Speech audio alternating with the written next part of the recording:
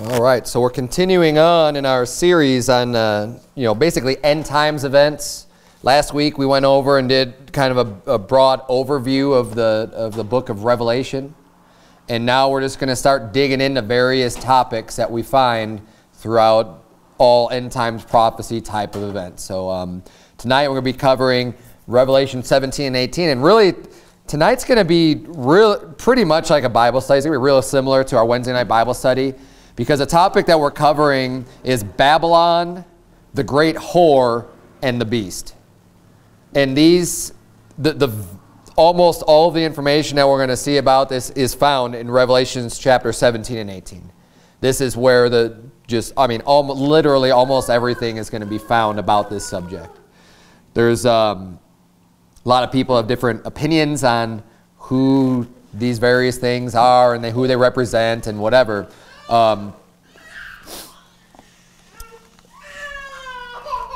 The first thing that I want to point out when we look here, and we're going to read through Revelation 17 again, and we're going to read through Revelation 18, just to get everything. I'm kind of going to preach through some of them. We're going to skip around a little bit, not necessarily going to hit every single verse, but we're going to look at this very closely. And the first thing I want to point out is that you don't want to get anything confused between the whore and the beast, because they're two different things. They're two different, people or characters who have different representations of who they are and what the Bible's talking about with them. So first we're just going to look at the beast. So look at verse number 3 here in Revelation chapter 17. The Bible says, "So he carried me away in the spirit into the wilderness, and I saw a woman sit upon a scarlet-colored beast, full of names of blasphemy, having 7 heads and 10 horns." So the first thing that we see about the beast, this has the whore and the beast in the same verse, because it's talking about the woman. The woman's the whore, is sitting on top of this beast. This is the vision that John sees, and he's going to get all of this stuff explained to him, right? So the vision is there's this woman, there's a scarlet or a red colored beast, and the beast itself has 7 heads and 10 horns. I mean, try to picture what he's seeing.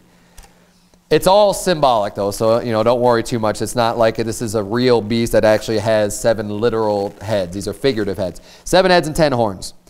Jump down to verse number 9 and explains exactly what those heads mean. So it says, "And here is the mind which hath wisdom. The 7 heads are 7 mountains on which the woman sitteth." So the woman sitting on the beast is who actually has the 7 heads.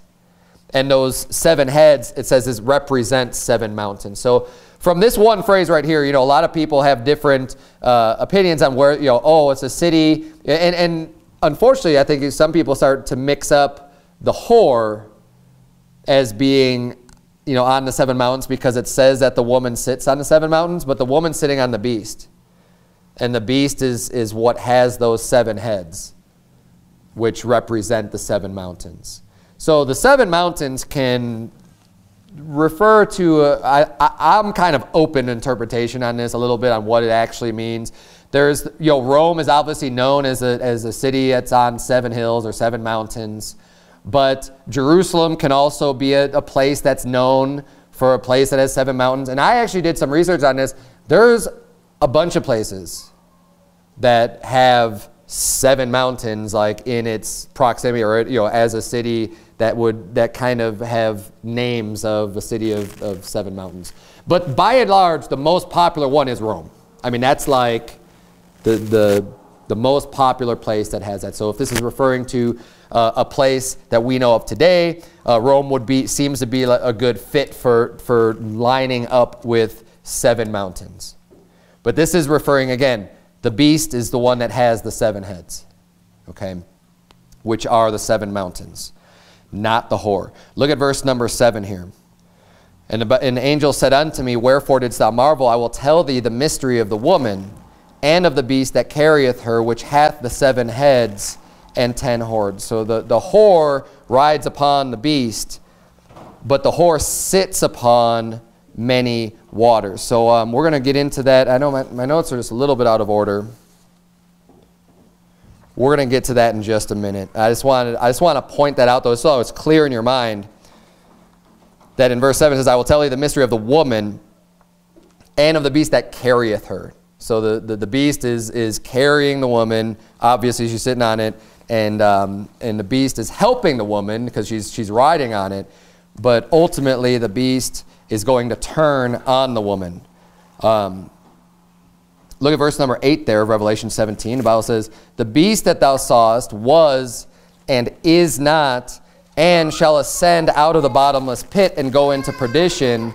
And they that dwell on the earth shall wonder, whose names were not written in the book of life from the foundation of the world, when they behold the beast that was and is not and yet is." So we see here that the beast is talking about the Antichrist, who was and is not and yet is, who's going to be powered by Satan and is going to go into perdition. He's the son of perdition, right?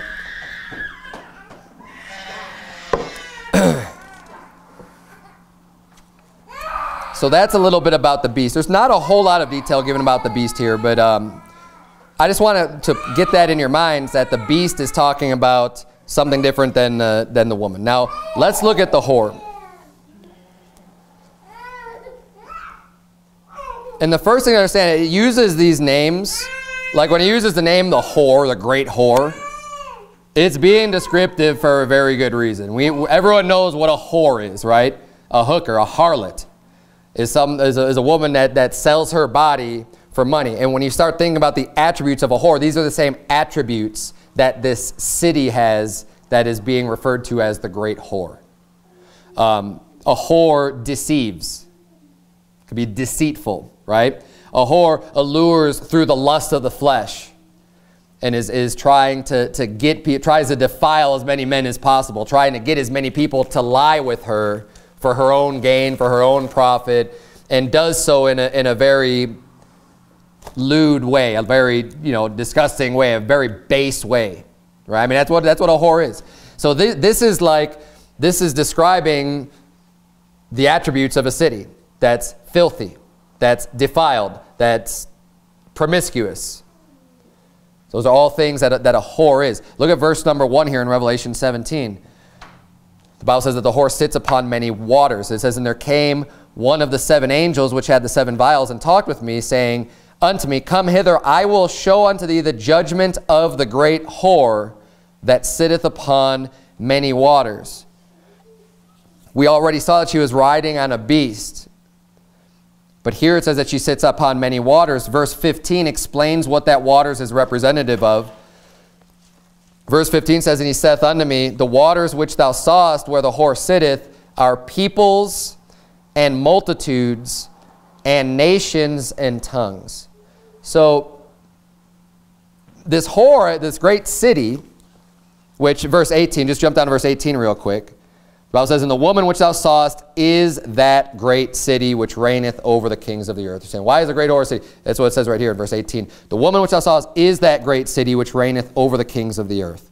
So this woman, this whore, is representative of a great city that's reigning over the kings of the earth at this time, that is also sitting on waters, but the waters are representative of peoples, multitudes, nations, and tongues. So tongues, I mean different languages, different nations. So this is the whore sitting on and having influence over pretty much the whole world is what we're seeing here. Multitudes, nations, tongues, and in a position of power and ruling and reigning. Basically, this is a big empire, right? Being ruled from this great city and this influence that's going out of the world. Now, another attribute of a whore is that a whore moves around and has no loyalty, right? There's no loyalty at all, just to herself. And the kings in chapter 17, the other kings of the earth end up getting fed up with the whore. They end up getting fed up with that great city, and they finally just move to destroy her. Look at verse number 16. The Bible says, "In the 10 horns," this is the 10 horns on the beast, "which thou sawest upon the beast, these shall hate the whore, and shall make her desolate and naked, and shall eat her flesh, and burn her with fire." So the Bible's talking about this great whore, which is a city that has influence and power over the whole world, that is defiling the whole world with her fornications and her wickedness and her sorceries. we know that the Antichrist, or the beast, is going to one day set up his own one world government and be at the head of that. And the way that he's going to come into power is that the other kings of the earth are going to give the beast their power. That's ultimately what's going to happen. Prior to that, though, you have this whore that's been doing all this work in the background, where ultimately all of the whore's lovers are going to turn on her and destroy her and want to have nothing to do with her.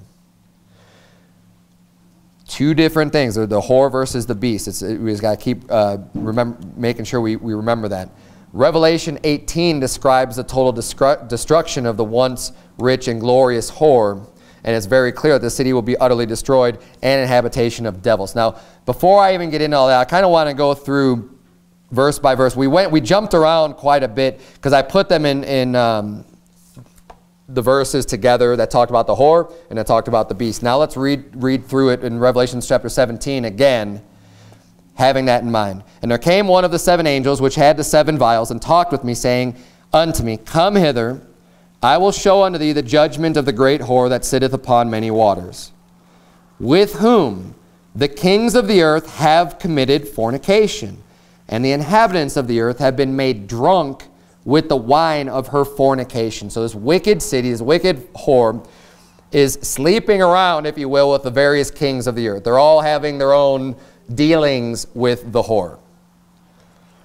And she's spewing out her filth and making the inhabitants of the earth drunk with the wine of her fornication. So, I mean, if you think about it today, this isn't very difficult, but you think about the filth of the world and how much influence and impact like the media has, and how very few, how very limited the source of information is.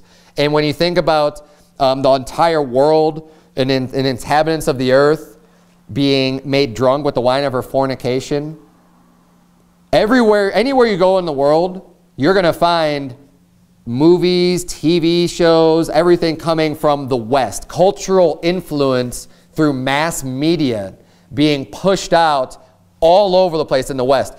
The rock bands, the musicians, movies, everything is like, it all gets put into all these various languages.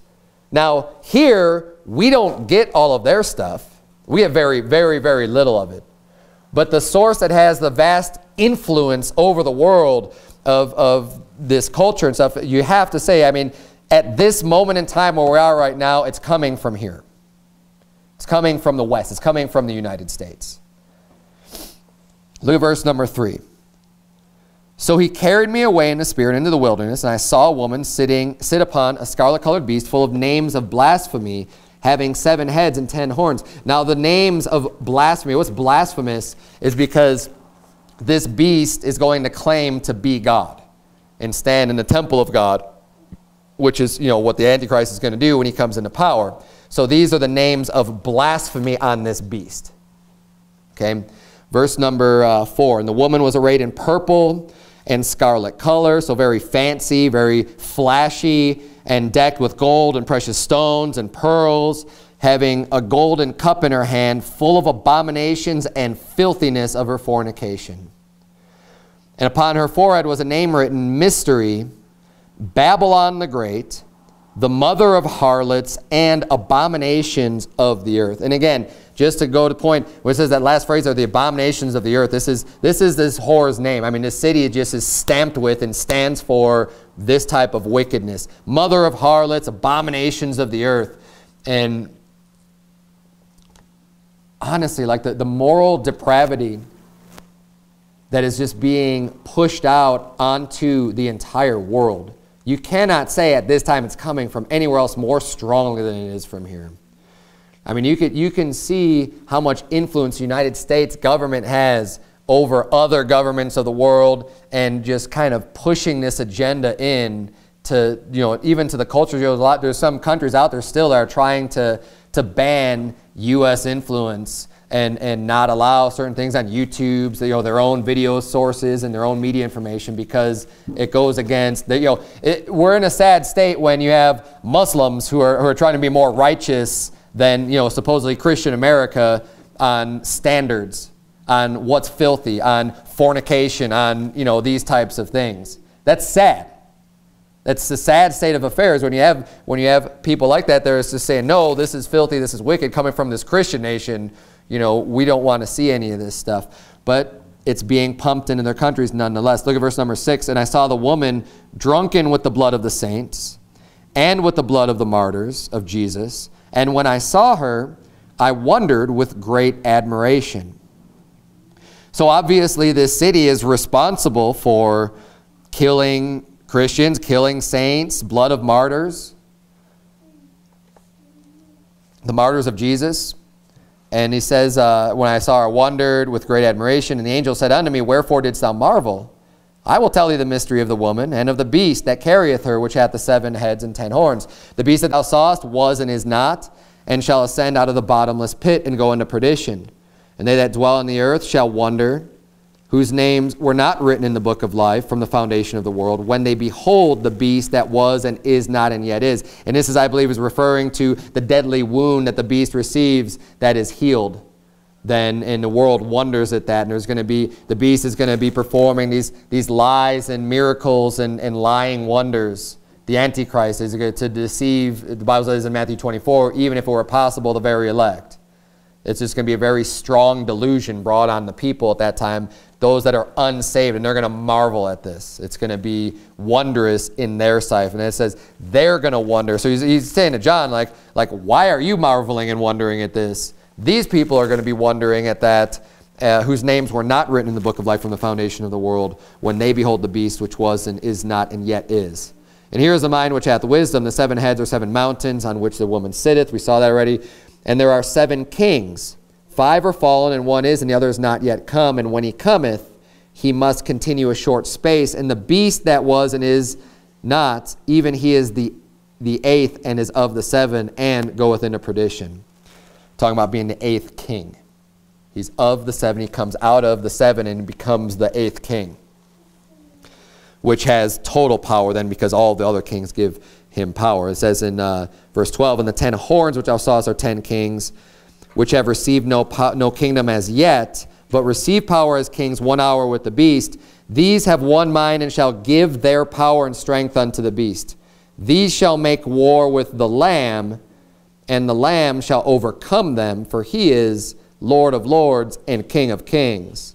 And they that are with him are called and chosen and faithful. So, and again, this is taking place now at this period of time when God's wrath is being poured out, right near the end of God's wrath, when, you know, I mean, these nations still exist and the power still exists.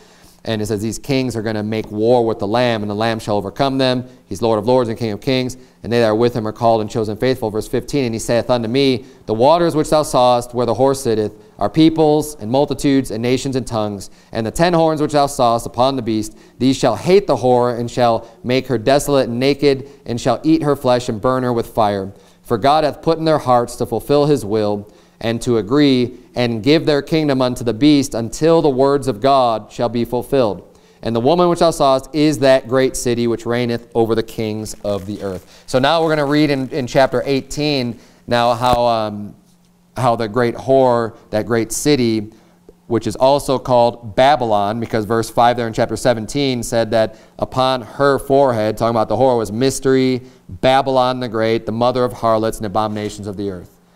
That was the name of the whore, not the beast. Verse 18, or excuse me, chapter 18. Chapter 18, verse 1. The Bible says, and after these things I saw another angel come down from heaven, having great power, and the earth was lightened with his glory. And he cried mightily with a strong voice, saying, Babylon the great is fallen, and has become the habitation of devils, and the hold of every foul spirit, and a cage of every unclean and hateful bird. This is talking about the destruction of Babylon, or the great whore, that great city. For all nations have drunk of the wine of the wrath of her fornication. And the kings of the earth have committed fornication with her, and the merchants of the earth are waxed rich through the abundance of her delicacies. Now, before I even read any further, for me personally, this chapter pretty much without a doubt, if we were to look at these events happening anytime soon, I don't see how you could come up with any other place in the world as being representative of a place like this other than the United States of America. Now, if you want to say it's a city, pick out a city in the United States of America. It's coming from here somewhere. I don't know. Obviously, no man knows the day or the hour when Christ is going to come back. So my position on this subject, on who Babylon is, and you know, how this fits in, who the great whore is, who Babylon, I believe the Babylon is representative today in our life right now, is representative and found in the United States. Now, if Jesus Christ doesn't come back for another couple hundred years, this could change. I don't know. I mean, I think we're in the last days. I think it's going to happen very soon. I know there's a lot of people that feel the same way. And the reason why I say, as we get into this, you're going to see how much wealth the great whore has, how much influence it has, and just, you know, the merchants of the ship. We're going to get into, we're going to read every passage. But when you start reading this, just think, who can be, you know, because some people say it's Rome, some people say it's Jerusalem, some people just have whatever. I mean, just other opinions on what this is talking about. But as you're thinking about different places, you should at least be able to eliminate, like, well, that place isn't like this. That place isn't consuming all of the world's goods. This place, you know what I mean? This is a good way of ruling out, if you're just to look at this, honestly, of what's going on today, where are we at in the world.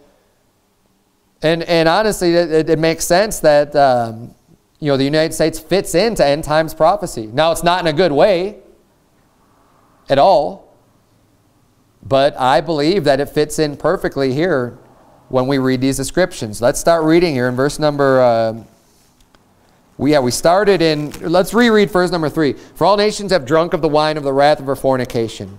And again, the filth that this country puts out and the influence that the culture has worldwide is just unmatched. It really is. The kings of the earth have committed fornication with her, and the merchants of the earth are waxed rich through the abundance of her delicacies.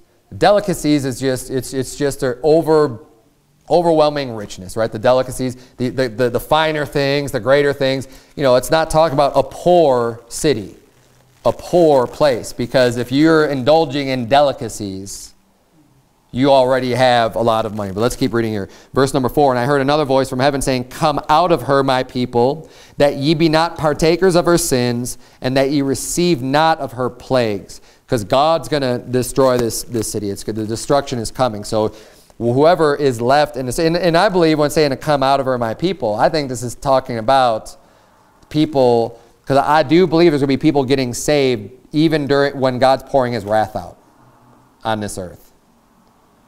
You know, people like to use this, come out of her, my people, you know, like, and apply it all over the place. I think this is pretty specific. I think this is talking about during those last times when the judgment's finally coming down on Babylon. And he's saying, look, my people, if you're in there, get out of there because the plagues are coming. You don't want to be anywhere close to being in that, in this wicked city. Come out of her, my people, that ye be not partakers of her sins, and that ye receive not of her plagues. For her sins have reached unto heaven, and God hath remembered her iniquities. Reward her even as she rewarded you, and double unto her double according to her works. In the cup which she hath filled, fill to her double. How much she hath glorified herself, and lived deliciously, so much torment and sorrow give her. For she saith in her heart, I sit a queen, and am no widow, and shall see no sorrow. And this is where God is recompensing, right, her wicked ways and her own thoughts.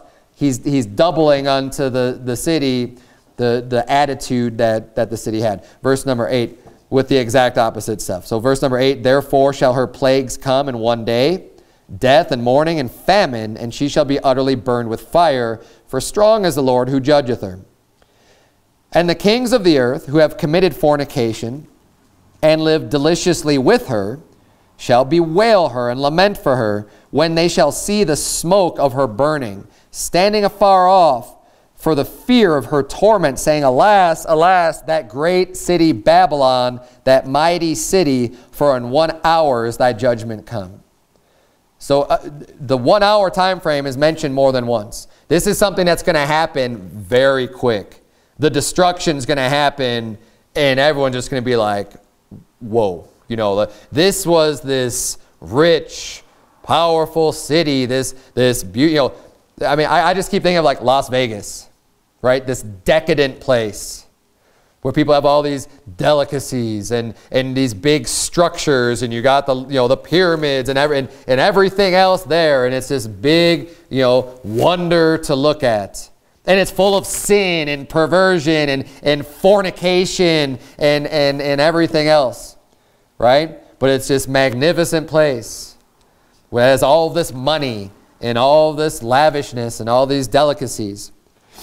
And he's saying in 1 hour, you're wiped off. You're completely done. And the people of the earth, the merchants of the earth, are going to see it, and they're going to be standing far off, away from it. They won't even get close to the destruction, and they're just kind of, you know, lamenting the loss of Babylon. Verse number 11, and the merchants of the earth shall weep and mourn over her, for no man buyeth their merchandise anymore.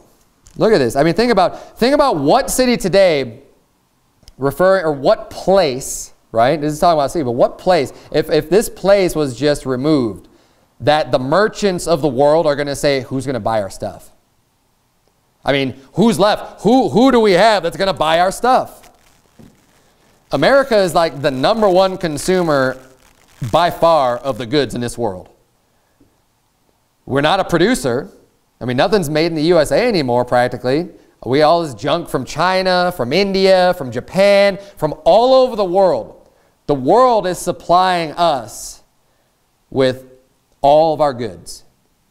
If the United States were to go down economically, the world's going to say, what are we going to do now? We're manufacturing all of this junk, and who's going to buy it?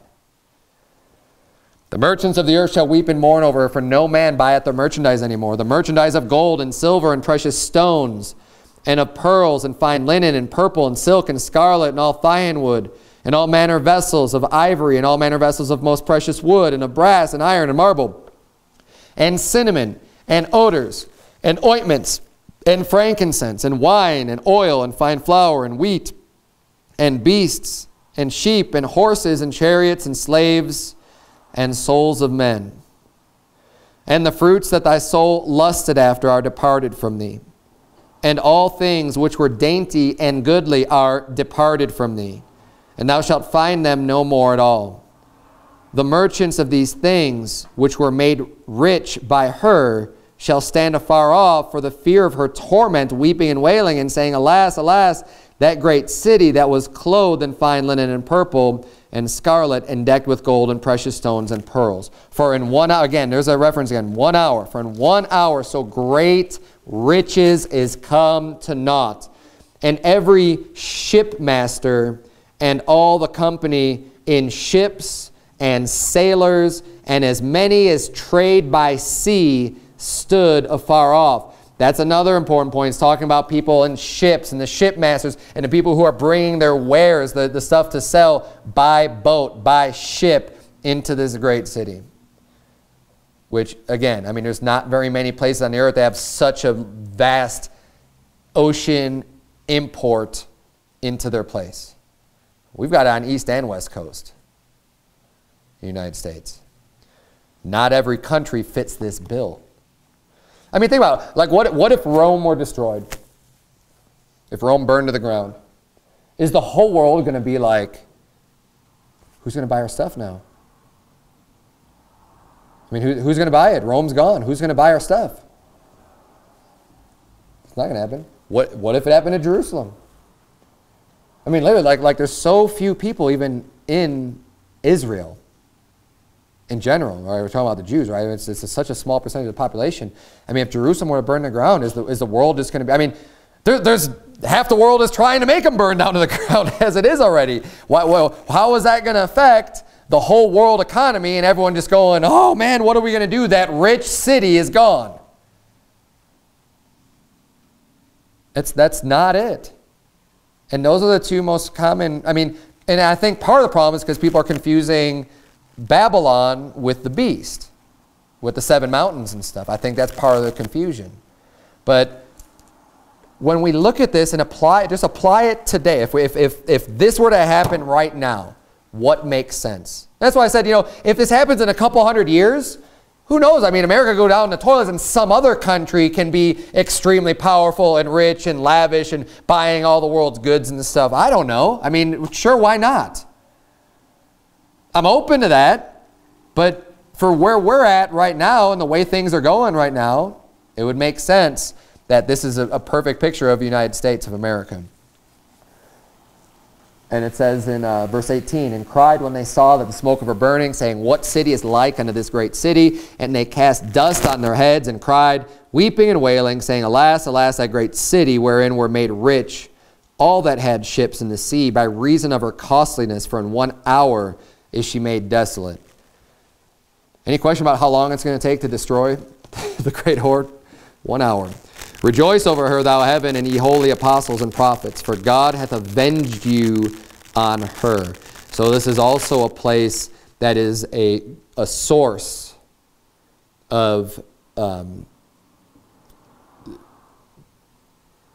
plaguing the saints, right? Where people are being killed, by and large, are being martyred for the cause of Christ, I believe, during the tribulation period.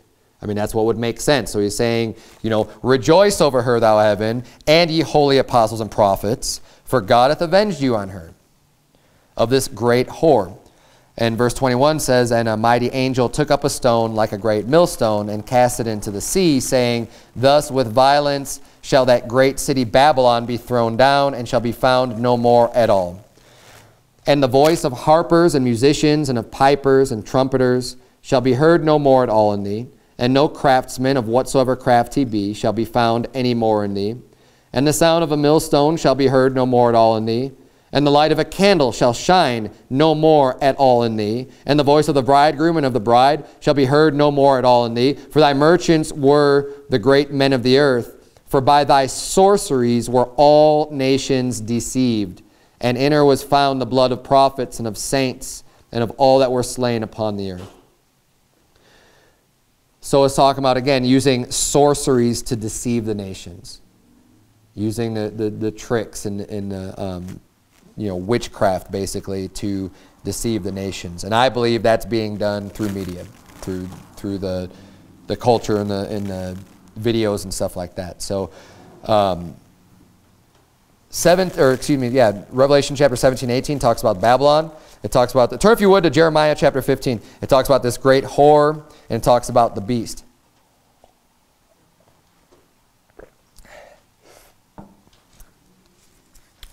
And where we're at right now, all of these descriptions in chapter 18 talking about that destruction, I don't see how you could come up with anything other than somewhere in the United States, or United States as a whole. And people don't like hearing the United States say, well, it says a city, it doesn't say a nation.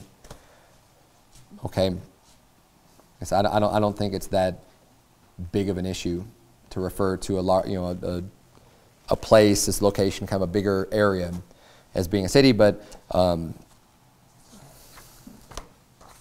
open to hearing what you think too. I mean, you think it's a specific city? Bring the proof. I like to see it. Turn if you to Jeremiah chapter 50. We're seeing another reference to the destruction of Babylon.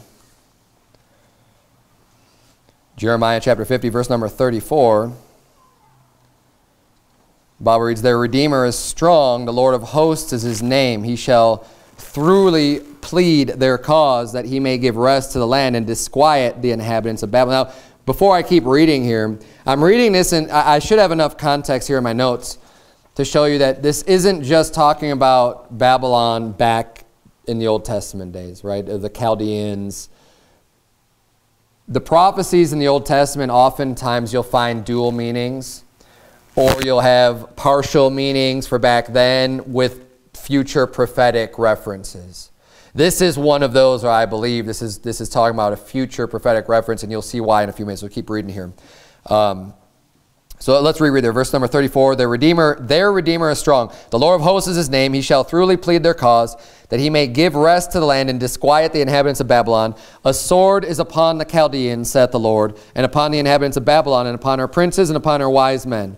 A sword is upon the liars, and they shall dote. A sword is upon her mighty men, and they shall be dismayed. A sword is upon their horses, and upon their chariots, and upon all the mingled people that are in the midst of her, and they shall become as women. A sword is upon her treasures, and they shall be robbed. A drought is upon her waters, and they shall be dried up. For it is the land of graven images, and they are mad upon their idols. Therefore the wild beasts of the desert, with the wild beasts of the islands, shall dwell there, and the owls shall dwell therein, and it shall be no more inhabited forever. Neither shall it be dwelt in from generation to generation. This is talking about the destruction of Babylon, and it's never, ever, ever going to be inhabited again.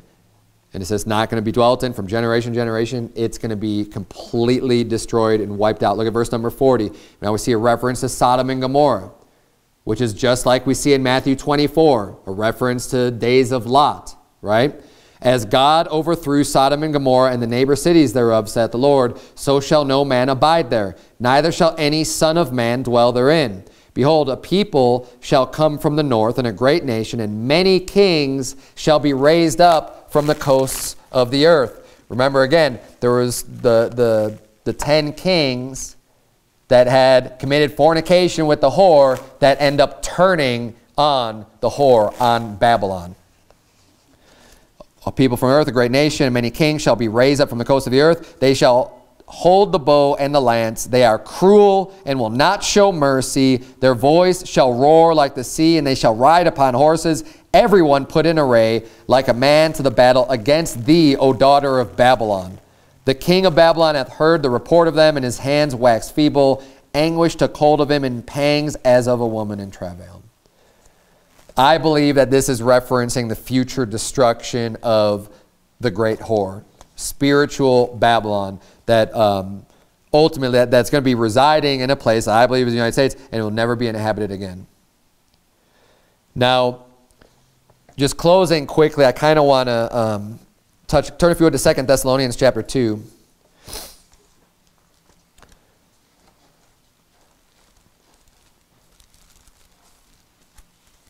To the best of my ability and knowledge and my understanding of the Bible, I believe that this is talking about the United States. I mentioned it already.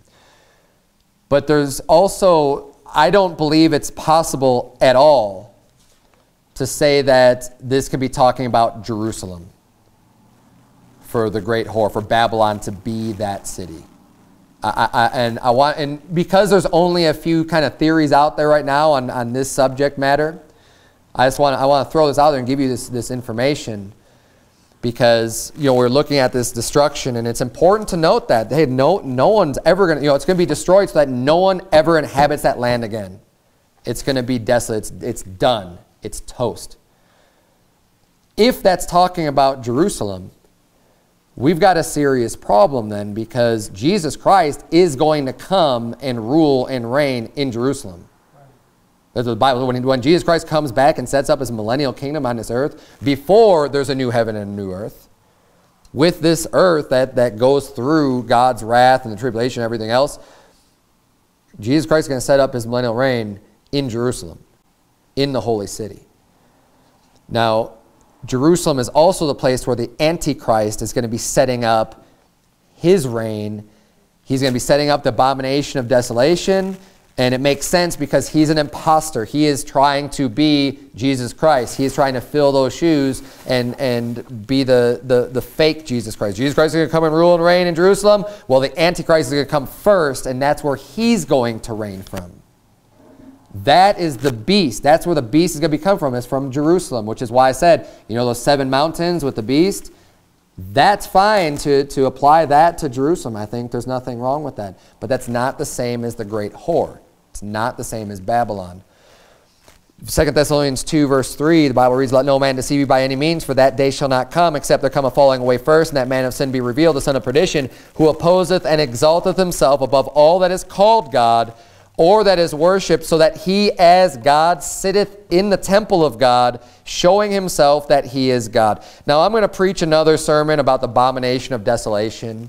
And it talks about the daily sacrifices being removed. We know, I'm not going to take the time to prove it all tonight, but there's going to be a temple rebuilt. Solomon's temple, the third temple, is going to be rebuilt. And that is going to be the place. That's the place that the Bible is referring to in 2 Thessalonians 2 as being the temple of God, where the Antichrist is going to stand there proclaiming himself to be the second coming of Jesus Christ. I am God. And the abomination of desolation is going to be set up there. There's going to be that image, an idol brought in, that people are going to have to be forced to worship and receive the mark of the beast in the right hand or in their forehead. This is what's going to happen, but this is all going to be taking place in Jerusalem at that temple. And if you want to turn to Isaiah chapter 2, I just want to show you this part though tonight. Isaiah chapter 2 prophesies the millennial reign of Jesus Christ, showing that his kingdom and his reign is going to be from Jerusalem. So you have the Antichrist reigning from there, who's a different authority and power than the great whore. I believe the Antichrist, the beast, the devil, props up the great whore and helps out the great whore to spread her filthiness and her fornication. But once the whore is used and has served her purpose, she's done, she's destroyed. She's wiped out. Everyone hates her anyways. No one loves a whore. No, these men that go out, there's a physical whore. You go out and hire a prostitute, they don't love them. They get what they want out of them, they use them, and they're done with them. They don't care about them anymore after that. The whore goes whoring around, and the great whore in the Bible goes whoring around with all the various kings and kingdoms, and spews her filth and her fornication to everyone. And then everyone just ends up hating this stupid whore and wants her out of the way. That's not where the power is going to be residing. The true power is coming from anyways. I believe that's going to be in Jerusalem. You're going to have the Antichrist set up there first. And then after all the God's pouring out his wrath and stuff, and he's finally defeated and thrown into the lake of fire, then Jesus Christ comes and sets up his kingdom in Jerusalem. In Isaiah chapter 2, we'll see that. Look at verse number 1. The word that Isaiah the son of Amos saw concerning Judah and Jerusalem. And it shall come to pass in the last days that the mountain of the Lord's house shall be established in the top of the mountains. Another reference to mountains. Look at that. And shall be exalted above the hills, and all nations shall flow unto it. And many people shall go and say, Come ye, and let us go up to the mountain of the Lord, to the house of the God of Jacob, and he will teach us of his ways, and we walk in his paths. For out of Zion shall go forth the law and the word of the Lord from Jerusalem. And he shall judge among the nations, and shall rebuke many people, and they shall beat their swords into plowshares and their spears into pruning hooks. Nation shall not lift up sword against nation, neither shall they learn war anymore. Very clearly talking about the millennial reign of Jesus Christ. This hasn't happened yet, where God's going to set up in Jerusalem. He's going to be the lawgiver. Everything's going to come and go the way that he says it is. All nations of the earth are going to come unto him to hear the law, to hear the truth, and there's going to be no more war. It's going to be a time of peace. The swords are going to be beaten into plowshares, into pruning hooks. The weapons are going to be gone because you don't need a weapon, because you're going to be serving the king who doesn't need a standing army. This is from Jerusalem. Now, if Jerusalem was destroyed and not inhabited during God's wrath being poured out, how can you have Jesus Christ ruling and reigning from there, inhabiting Jerusalem? You'd have a contradiction. So that's why I don't think it's Jerusalem at all. I think it completely it's not possible. But could it be Rome? I don't think so. Not the way that Revelation 18 describes the destruction of Babylon. For our time, where we're at right now, I mean, and look, throughout history, could it have been Rome? Sure.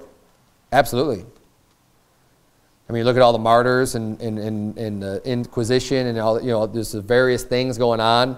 The Roman Catholic Church, the power that they wielded. I mean, before the United States even became a power, where was all the commerce and all the consumption and everything else being made? It was being made there. I mean, it's just, but where we're at right now in history, I don't think you could look at anything else than the United States for looking at Babylon. So we're going to continue doing these various topics. I might dip into this a little bit more, or touch on some various topics as we go into different things. But this is interesting. I mean, there's a lot. I try not to read like what other people write on all this stuff, because I've found in the past when I've looked up a lot of different people that like you'll find all kinds of stuff all over the place. People believe all kinds of weird things, and I would recommend for you, do your own study. I recommended this last week when I talked about this. Go through the book of Revelation. Go through the various books that have prophetic scriptures. Write them out. Write down a synopsis of what they're talking about. Try to get your timeline figured out of when these events are going to happen. And then just look at it and say, well, how does this figure out? Who is the Bible talking about here? You know, people want to go on and on about how Russia is Gog and, you know, Magog. And, you know, it's like, no. You know, that's not even that. Get your timeline down first. You realize that doesn't happen until after the millennial reign of Christ. You're not going to be worried about Gog and Magog. But anyways, let's bow our eyes and have a word of prayer. Dear Heavenly Father, Lord, we thank you so much for your words. We thank you for the revelation, for the revealing of what's going to happen in the end times. Dear God, we just pray that you would please continue to instruct us and teach us, and that you would help us to know the truth, that we could be well prepared, that we could teach others, dear Lord, the things that are to come. And even though we personally won't be here probably to experience the destruction of Babylon, because I don't think that happens until after you start pouring out your wrath on this world, dear Lord, it's still important to understand the course of events and the way things are going to happen, dear Lord, and that we could have that knowledge and use that knowledge to serve you better. In Jesus' name we pray. Amen.